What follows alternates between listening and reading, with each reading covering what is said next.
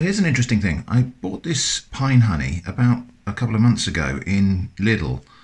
It's part of their Eridanos range, which is kind of either Greek imports or Greek styled foods.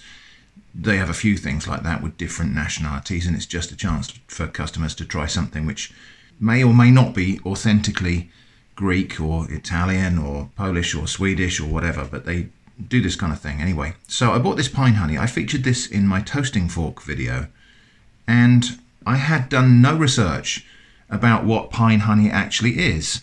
I had just assumed that this would be honey that was maybe infused with pine resin, like Retsina, basically the honey version of Retsina.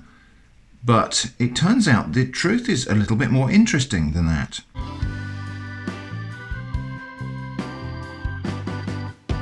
So what this is honey, and it's made by bees. But instead of the bees collecting nectar from flowers, they collect honeydew from scale insects.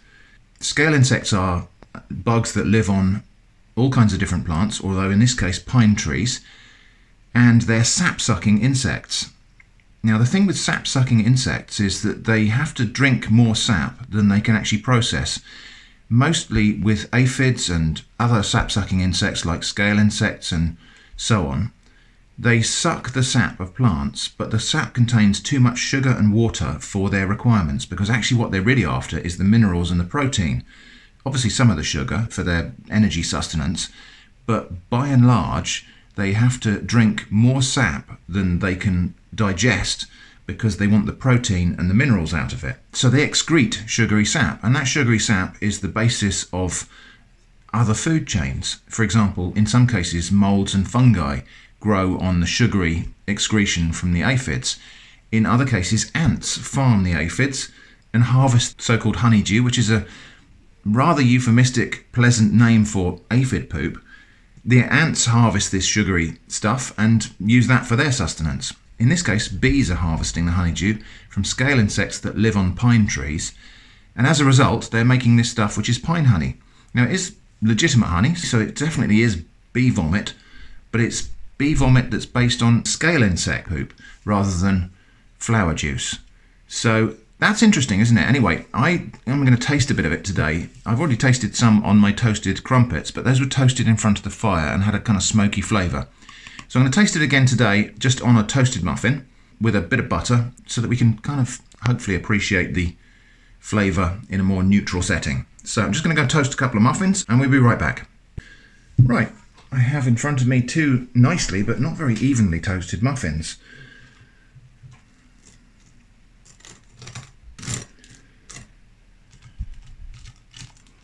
Still nice and warm enough to melt the butter, but not completely melt it. I do like to have little islands of unmelted butter where possible. Okay, and then this honey. Now it looks like regular honey.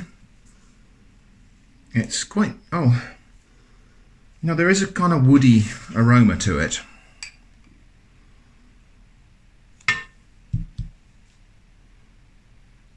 And it flows like regular honey. I would say it's a little bit more brownish side of yellow. I don't know if you'll be able to see that on the camera, but there's something about the colour tone of it that is a little unusual.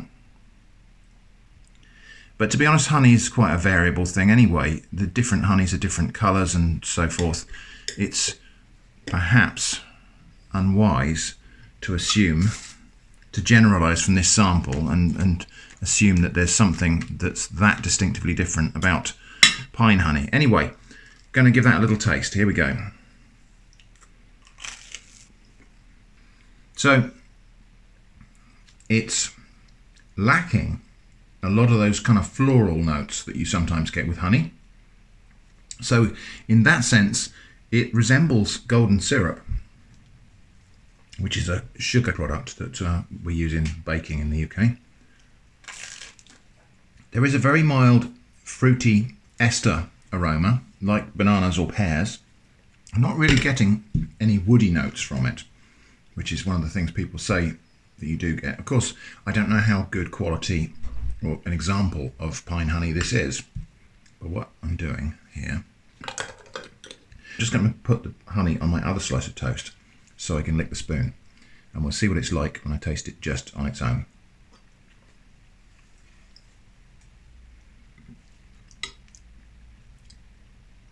Yeah, definitely that interesting, quite elusive fruity ester, slightly banana aroma, somewhere in the middle of the flavours.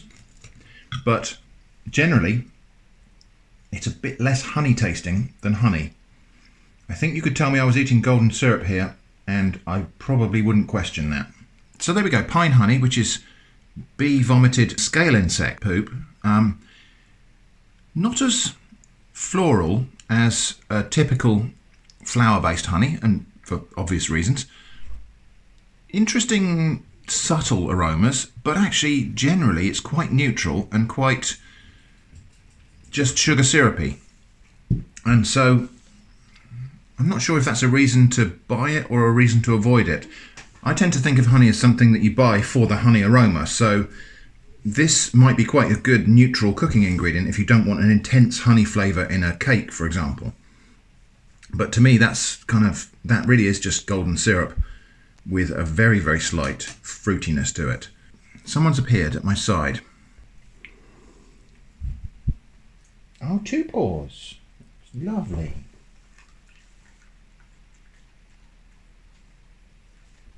Interestingly neutral for something that's been entirely through the digestive system of one insect and then halfway through the digestive system of another insect. But anyway, that's pine honey. So what else can we say about pine honey? Well, one thing is that the packaging doesn't say anything about the origin of it, which is interesting. And the other thing, I suppose, is that I need to be a little bit careful about generalising from this one sample. So if you've got experience of pine honey that is different to mine, do let me know about it in the comments. Here's today's DIY project for Shrimp Cottage. This wood burning stove needs a bit of maintenance. So what we need to do here, we've got cracked glass, and this rope seal needs replacing. And actually there's a rope seal across here which has become flattened over time. That will need replacing as well. I've contacted the manufacturer, Stovax, and they gave me lots and lots of really helpful advice, and this is DIY-able. So this is something properly prepared amateur can do, so this doesn't require a qualified engineer to assist, although obviously you could do that. But yeah, Stovax were very, very helpful, and so I'm really, really happy to recommend Stovax, their customer support, considering I'm not the person that bought this stove, I've just inherited it with the house. Their customer support was excellent, and they were really, really helpful, and they've told me exactly what I need to do. So I've bought the spares for this. We're going to try and replace this glass and this rope seal today. So we should find that this door just lifts off.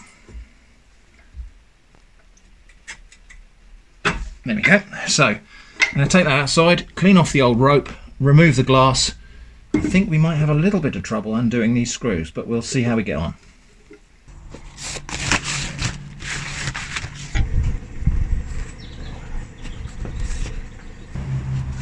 So first thing is going to be to remove this old rope, and well, you can see the adhesive has kind of degraded a little bit, so that came away really nice and easy.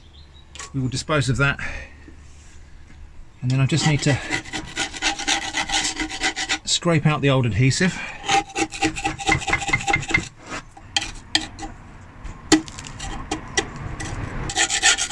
Obviously not a job for the best screwdriver.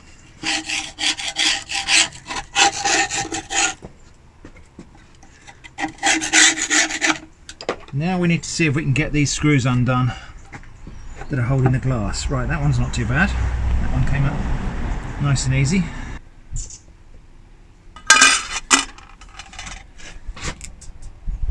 That one's stuck. That one's coming undone okay. Also stuck.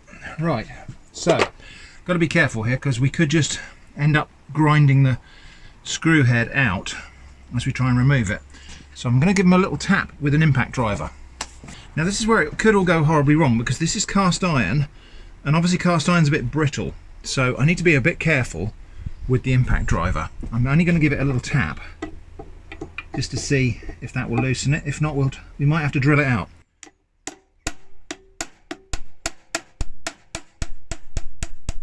Yeah, that's moving. That's good. There it goes.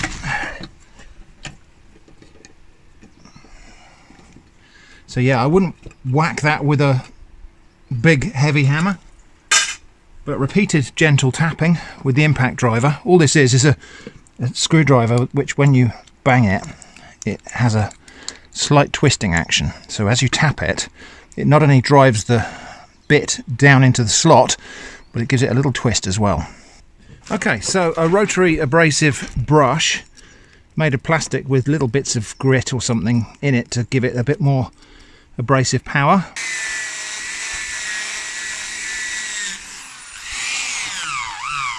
Now I've been around with the rotary brush, but I'm just going to give it a little scrub right down in there with a hand brush, and you can see more material is coming out, so it's worth doing that. This really needs to be very clean, well, very free of loose bits. Quite important to get all the loose stuff out before we put the new adhesive in. Replacement glass. Obviously not just any old bit of glass, this is the official glass from the manufacturer. Just offer that up, make sure it's going to fit. It's a little bit of a wobble on that glass, which is interesting. I'll just check there's nothing.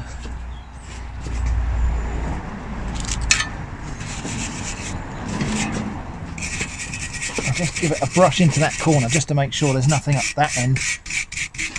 Yeah, there was a bit of corrosion there that I missed, and maybe down in that corner as well, but I suspect that's probably just an imperfection in the way the casting is made. Obviously it's cast iron, it will shift a little bit as it cools. Oh, that's a bit better actually. Yeah, still a little bit of a wobble, so high spots here and here, but the gasket will allow for some of that. What I should get here is like a 3mm rope that goes in there, but the new stuff is this. So I think what I'm going to have to do here is take off this adhesive backing. Right, I think I'll do this in two operations. I will do a piece across there and then another piece that goes across the top. So I'm going to cut that to size there, that length.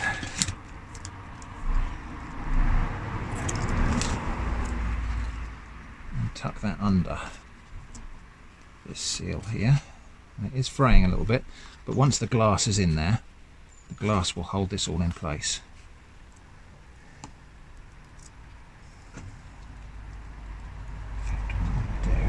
Stick it down to that side. Yeah, that's it. Stick it down to that side and then push it under. Looking good. Okay, so I don't know if you can see that actually, so it's flush with this edge of the metal and I've just pushed it under there. The other piece, I need to try and curve it round. So this is going to go onto here, and I just need to fit it around like this.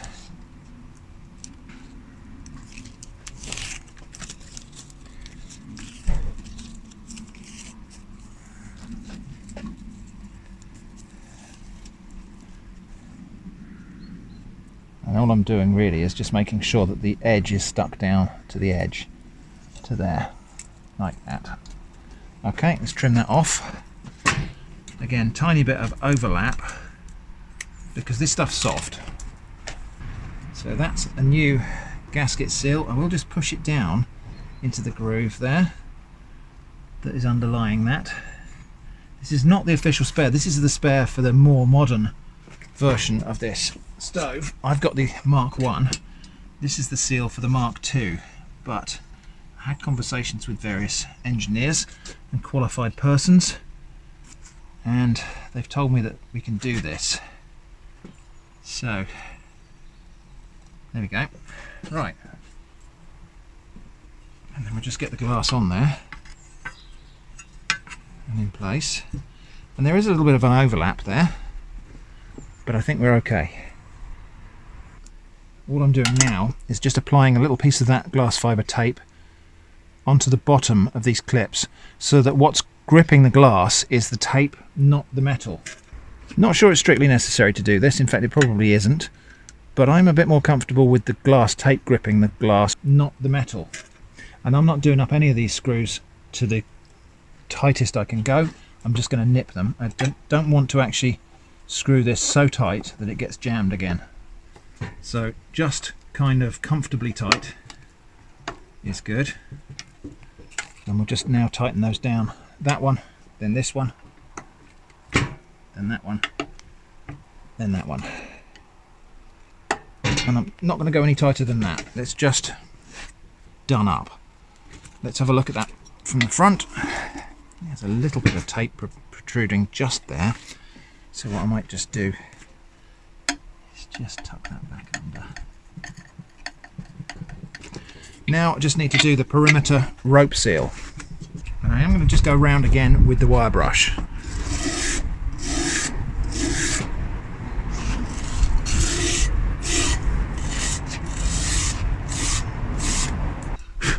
Well, you can see that was worth doing.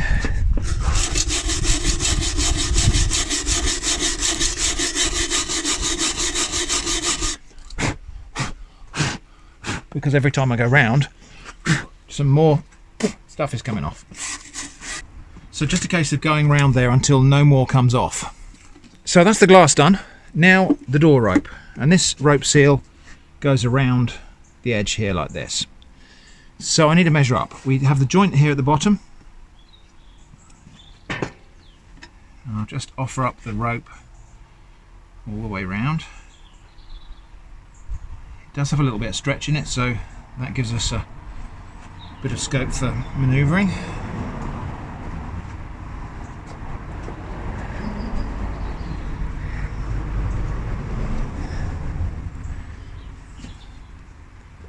Okay. And it needs to be taped against fraying, so it's got tape around one piece there already, so I'm going to apply the tape around the other end. They're giving us a little bit of this ceramic tape, I think it is, so just put that around the part where it's going to join, which is right there. Tape first.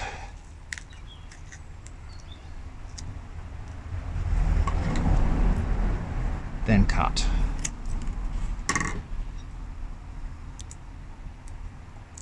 If you cut first, you could end up with it fraying while you're trying to tape it.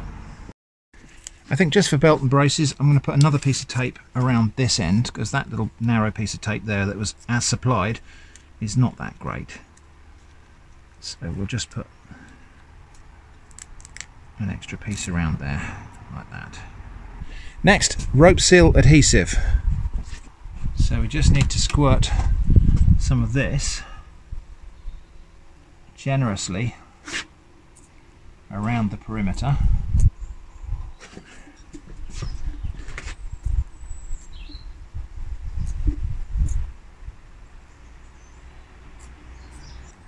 think I'm going to need more than this, so I might go around again.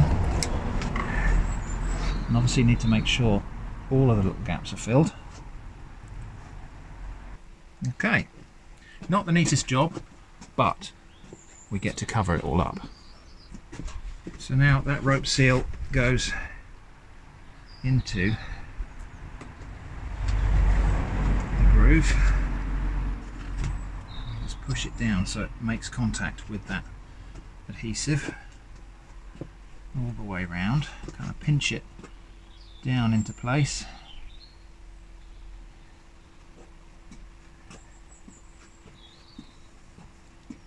Some of it will soak up into the rope, and that's fine. That's part of what will create the bond. Now we haven't got enough rope, but that's fine, because what we're going to do is just give it a little stretch along here, a little stretch along there, and then get it back to the dimension that I originally measured, which is there. So there we go. A bit of a stretch there. The two ends butt together nicely. Get it down into the seal, into the door. Oops. seating nicely into the groove. Now give that a press down all the way around. Making a mess of my fingers, we need to have a clean up in a minute. Just making sure it's engaged with the adhesive at all points. Looking pretty good. Okay, and now I've just got to leave that for half an hour. Nearly forgot, this stove also needs a bit of rope across the middle channel there, the mid-door channel. So I'm going to glue a piece in there. Same procedure though, we'll just cut the rope to length, tape off the ends, glue it in place. Okay, now just testing a bit of the glue where it ran over. I can see that that's now gone off, that's not sticky anymore. So now we need to get the door back on, which shouldn't be that hard to do. Okay, so lining up those pins. That's the trick, there we go. So the door's back, seated on its hinge, and now just need to press that firmly closed and lock it, just to compress that rope before we light a fire. Especially this piece here, which is going to have to be squished against this bar. So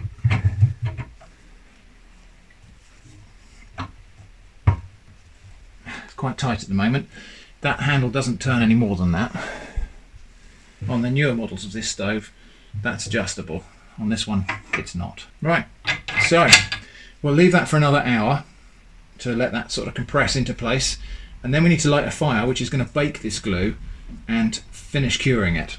Well, the moment of truth, a little bit of that cardboard and a fire lighter. These are just wood straw based fire lighters. Some thin stuff, some slightly thicker stuff, and a match.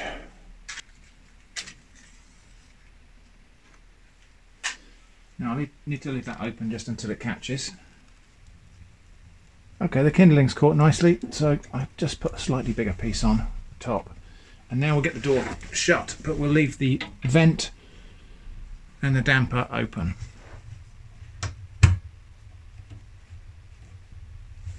So when that warms up and bakes the glue, that's going to set the glue completely, and that should keep everything completely sealed. So there we go, jobs are good, and I'd say. So how many times in my foraging videos have you heard me say the words, "You can't dig that up without the landowner's permission"? And I've not been able to harvest things like dandelion roots or Solomon seal or burdock because I couldn't dig it up because it wasn't my land. That is no longer the case. I now have a piece of woodland of my own. And so the other day when I was out walking, I just picked a few of these. And these are Burdock seed heads. So I'm just going to see what they're like. Yeah, so there are the seeds inside. These are burdock seeds. And so I'm going to plant some burdock seeds on my own land now.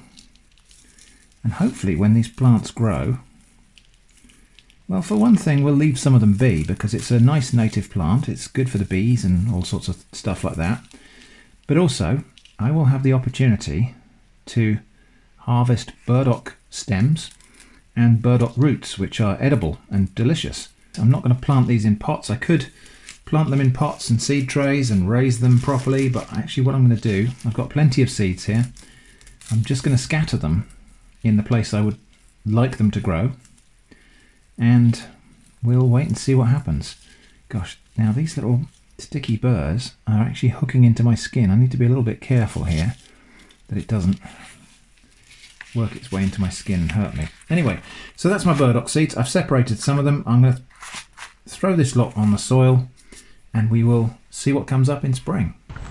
Now burdock likes kind of dappled shade and wood edges, so I think this is probably not a bad place to start it off, and we'll see what happens. So I'm just going to scatter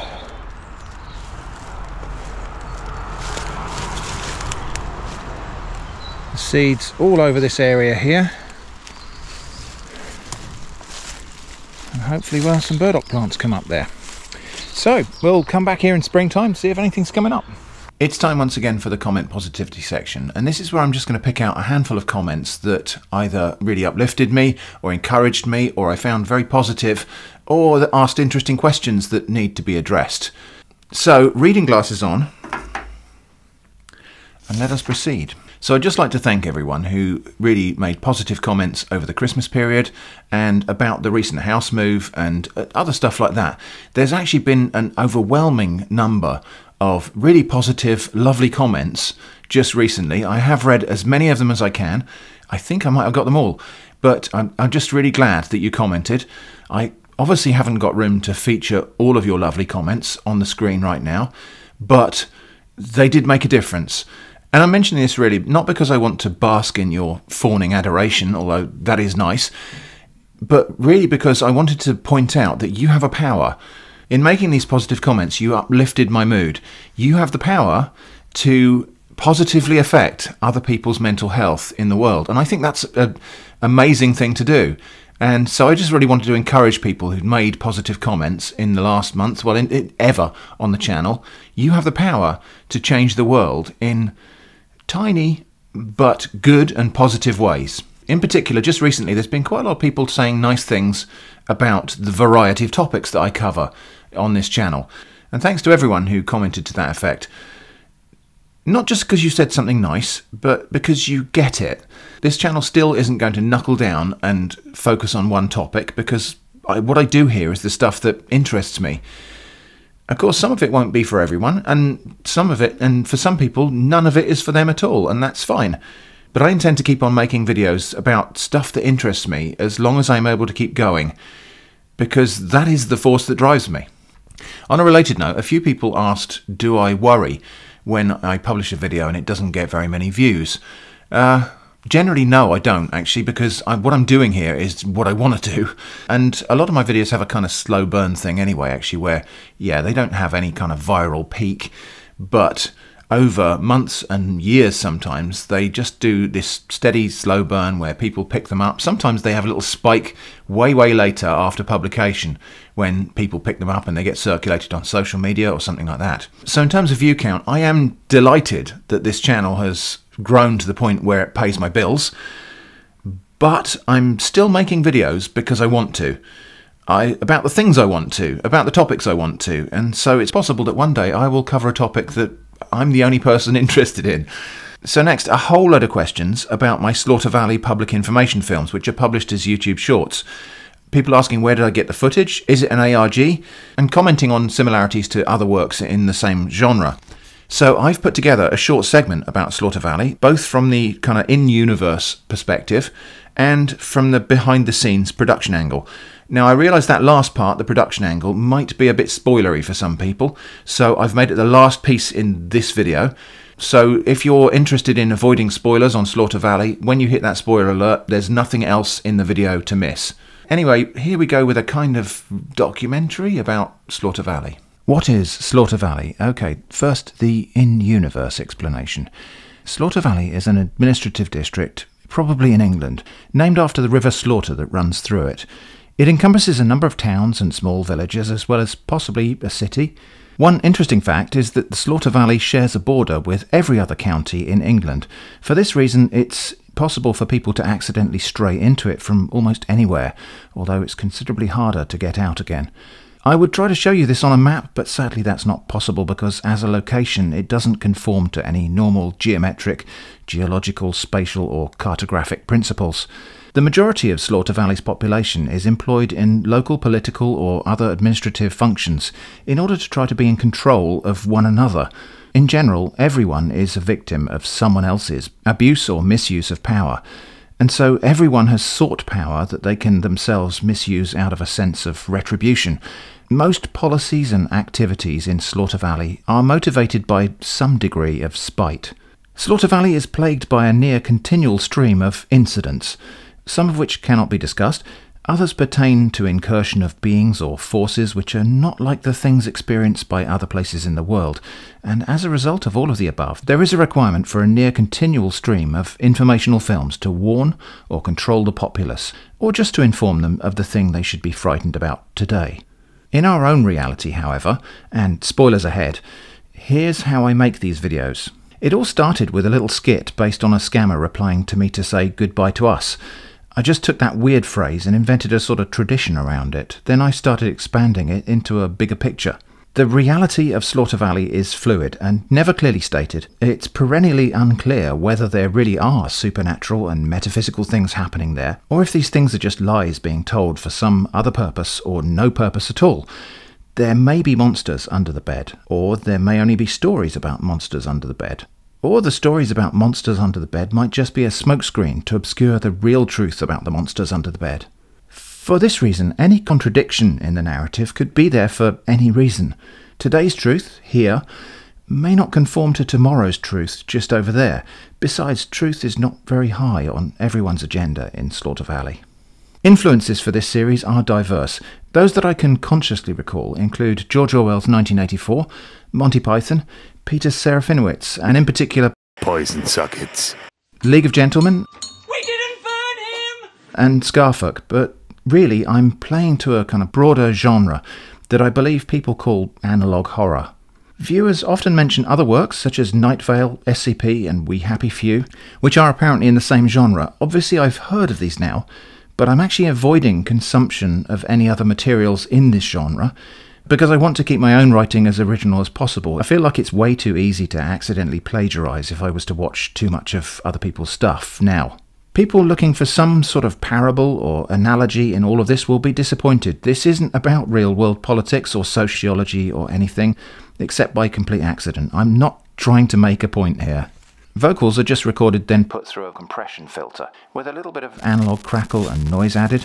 I do affect a slightly different mode of speaking when I record these, to try to give them that authoritative information film sort of feel. Footage typically comes from free stock video sites, primarily Pexels. The nature of the free stock footage found there is very apt for this sort of work.